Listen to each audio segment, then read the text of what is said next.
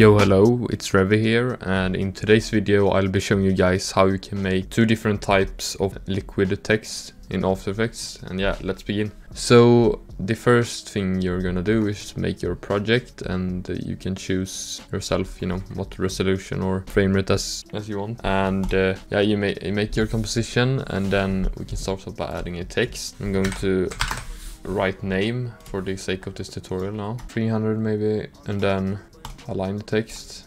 Perfect. And then I want something more to happen in the text, so I'm gonna add a texture here. You can find these types of textures if you search up like holographic textures. You can find these type of textures then. But yeah, so you're gonna make that one under, and then go to stencil alpha, make it something like this. Then you can move this however you want, so maybe like something like this. And then we could add liquify now. Liquify, and then you press here, and then you can drag down just like that on your text.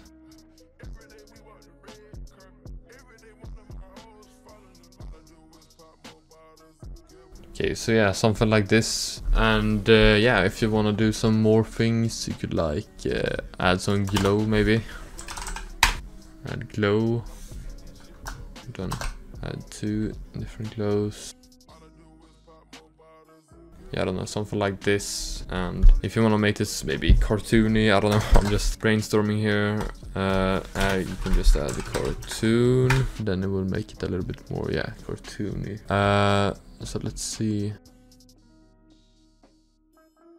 Yeah, something like this maybe. I think this looks pretty good in my opinion. So yeah, that is how you make the 2D version of the text. And yeah, moving on to the 3D one. Okay, so now for your 3D text, you're just gonna type in name once again, or whatever you want to type, and then make a solid layer, and then add element 3D, and you go down to custom layers, and then custom text and masks, and then press name, or whatever you have written, and then go to scene setup. Then you press extrude here, and I usually like to make the bevel a little bit thicker, so maybe 10, something like that. And then, or maybe a little bit more actually, 15. Yeah, 15 looks good.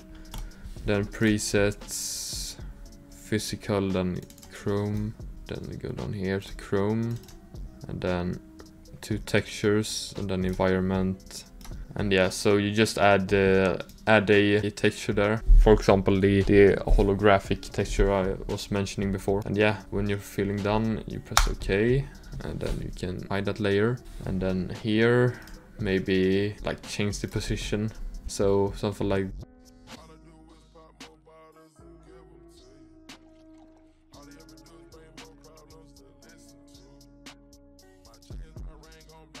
maybe go to bend, and then bend the text a little bit, maybe 25 for example, to make it a little bit more realistic, the text. Go down to render settings, ambient occlusion, enable AO, drag this up to maybe 30, I think is a good number, something like that. Then it looks pretty good.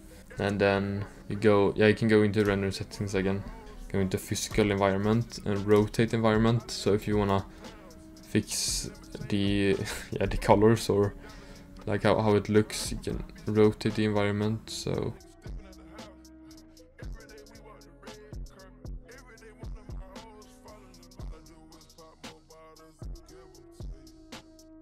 yeah, something like this looks good. So when you have fixed that, you can start now by adding the liquify effect. Liquify, done as before. You just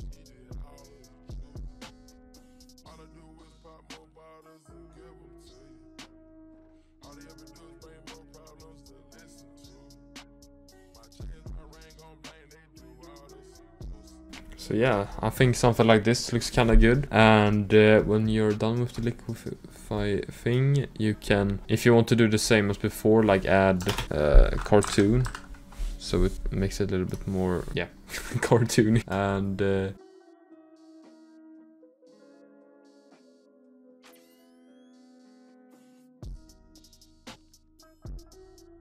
I don't know, something like this maybe. And you can add glow, maybe glow there, something like that. Just copy it and then that thing even bigger, the radius. I think this looks kind of good. And if you want to continue on, you can duplicate the text. So you press Ctrl D and then add edge detect. And if you don't have the plugin, you can add find edges instead. Then you go to mono edges. I think this is okay. Then add glow, duplicate, I don't know, something like this, and then make it a scale bigger, so something like that. Then you just gonna drag this under the other one. Yeah, something like this. You can make it this a little bit smaller. Maybe you wanna have it to be purple. You just add 4 color gradient. Then just copy this pink purple thing and then just press color, then it becomes something like this. Yeah, color. Then to get rid of the edges there, you just add vignette, classic one.